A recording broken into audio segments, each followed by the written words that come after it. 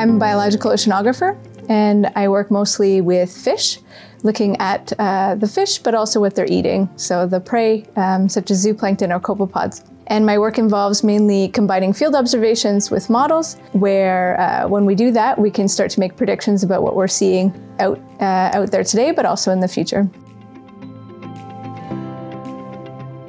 So my history with Aarhus University, that starts all the way back in 2009, where I came here for a postdoc and really come to know Aarhus and Aarhus University, came to love it. But I ended up moving away in 2012, at the end of 2012, for a permanent position at the University of Hawai'i.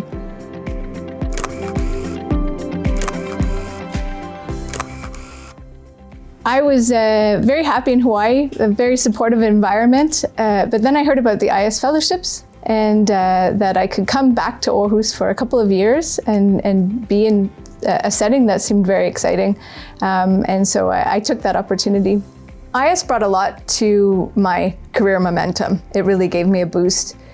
I was able to broaden my network of colleagues here at Aarhus University in particular, but also in Denmark more generally, and in Scandinavia, in fact. I was able to make connections with colleagues in Norway and Sweden that I hadn't had before.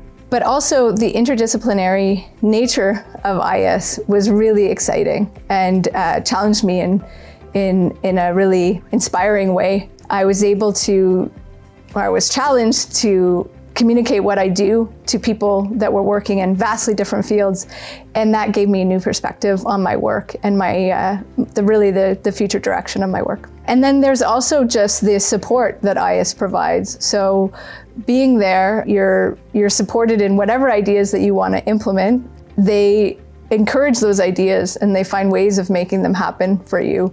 And that, not having to worry about how am I going to get this done, frees you up for thinking creatively and asking big questions and coming up with big ideas.